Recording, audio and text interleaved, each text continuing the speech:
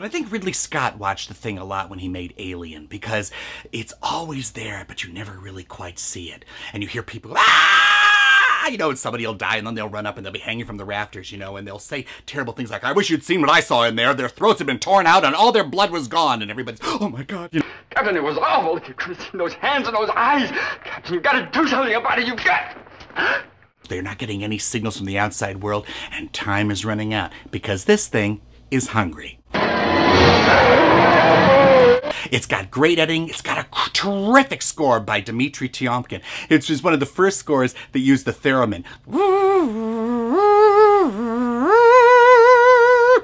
It's scary, it's in the dark, and it's coming for you. Howard Hawks's The Thing. Woo. Woo.